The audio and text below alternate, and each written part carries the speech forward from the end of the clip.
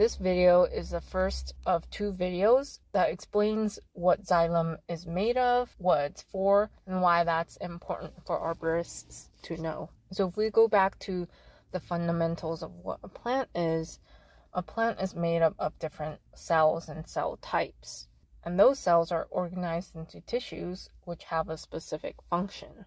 There are tissues called transport tissues that are responsible for moving substances throughout the plant, the 2 types being xylem and phloem. Xylem is the transport tissue that moves water and dissolved minerals or nutrients from the roots to the top of a plant. There's only one direction, it's always from the roots to the top.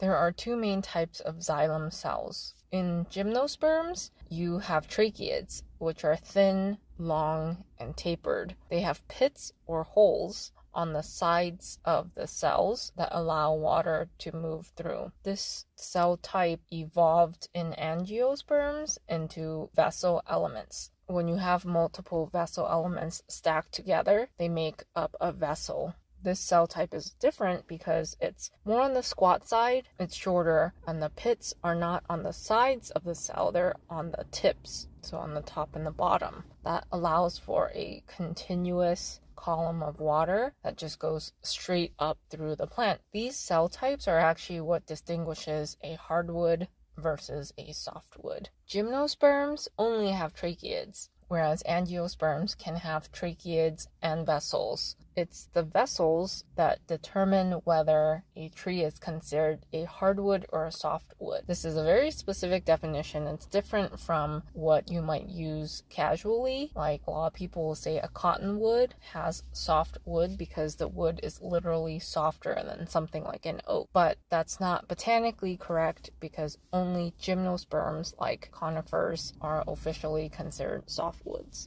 When xylem cells are mature, they're actually dead. They're just empty cells that allow water to move through efficiently. For the most part, the water movement is passive. It takes the plant some energy to get water in from the soil, but once the water is inside the roots, there's no extra energy expended to, let's say, pump the water up the tree. The way it works is as the water is coming in from the soil, it sort of pushes the water upwards. Because water molecules have a strong connection to one another, they function like a chain of water. At the top of the plant, as the leaves open up to draw in carbon dioxide, they also lose water at the same time. So you can imagine a chain of water that's getting pulled out of the leaves, and then it pulls up the water that's connected all the way down to the roots. In addition to hardwood and softwood, you may have heard of terms like heartwood and sapwood. This also refers to the xylem, and it refers to xylem that's actively transporting materials, called the sapwood, versus the non-transporting xylem, which is a heartwood. How much wood remains as sapwood is dependent on the species.